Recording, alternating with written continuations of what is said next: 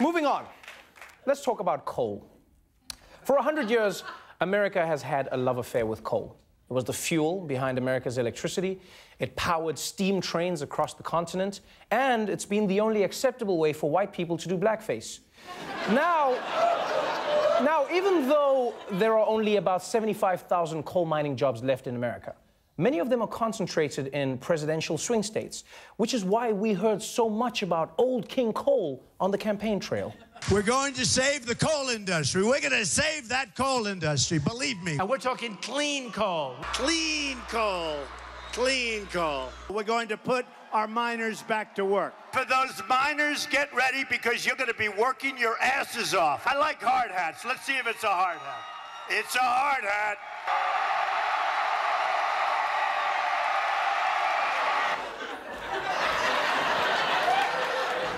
You know, President Trump might destroy the world, but goddamn, he's cute. You can't deny that. I mean, look at him, fake miming there. You know, this reminds me of last week when he got into that truck and pretended to drive. Look at him, look at him.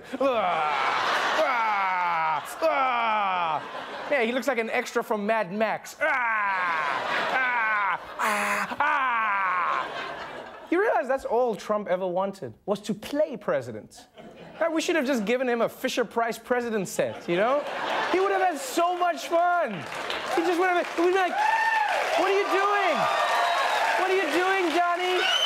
What are you doing over there? And he'd be like, I'm signing an executive order. Good job. And now what are you doing? I'm building a wall. Wow. And now what are you doing? I'm grabbing pussy. No, no, no. Bad touch. Bad touch, Trump. Bad touch. But as much as we laugh, Trump knew that miming the coal, that's how you win the Electoral College. Because I don't know if you remember, but Hillary Clinton also got a chance to win over coal voters. But instead, she did this. I'm the only candidate which has a policy about how to bring economic opportunity using clean, renewable energy as the key into coal country.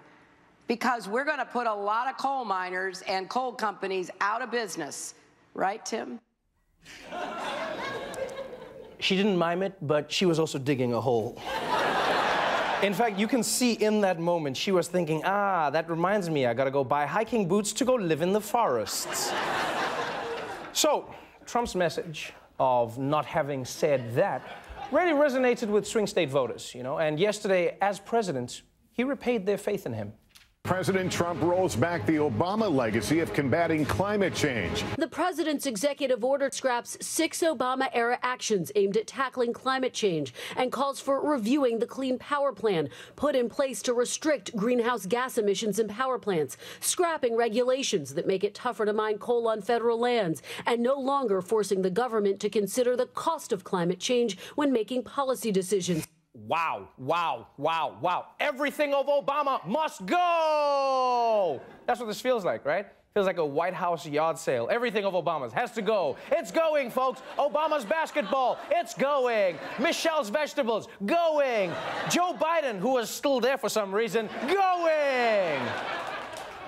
But yes, Trump got rid of so many energy regulations, and I know what you're thinking. This is going to be bad for the environment and the air quality, more carbon emissions, and you know what? You're right, you're right. But what you're not considering is that this is going to be great for the country. Just not the country you're thinking of. The Trump administration's rollback of climate change opens a door for China. Tuesday's executive order gives Beijing an opportunity to become the global leader in environmental protection, despite being one of the world's biggest polluters. China is funneling more than $260 billion into clean energy, far outstripping U.S. efforts. And they ship these wind turbines across the world. That's right. President Trump's deregulation is actually going to help China, or as he calls them, China. Now, whenever Trump opens a fortune cookie, it's just going to say, thank you. Okay, but look, let's get back to what we're talking about. If it happens to help China or destroy the planet, that's beside the point. The point is what Trump talked about yesterday when he announced his plan at the White House. My action today is the latest in a series of steps to create American jobs and to grow American wealth. My administration is putting an end to the war on coal. The war on coal? How many wars is America fighting? There's a war on coal? And if Trump was genuinely trying to keep hardworking Americans employed, I would understand that. You know, he made the promise. But it feels like he's just using these coal miners as political pawns. And the only reason I say that is because everyone seems to agree that coal jobs won't ever come back. Industry is moving on a long-term path away from coal. That's not going to stop. Automation and the availability of natural gas from hydraulic fracturing has made coal production less competitive. Some top coal executives warn jobs may not return. Robert Murray, who runs a big coal company, he's on record as saying what the president is trying to do for the coal mining industry, quote, can't bring mining jobs back. Yeah. I never thought I'd say this, but we should listen to the coal mining boss. Deregulation isn't going to help. Energy production has moved on. Coal jobs are like those dads who went out to get cigarettes. They're not coming back. They're not coming back. Yeah, it doesn't matter how well you do in school. It doesn't matter what late-night show you host. It doesn't matter if you buy the cigarette companies. I got the cigarettes right at home, Dad. Why won't you come back?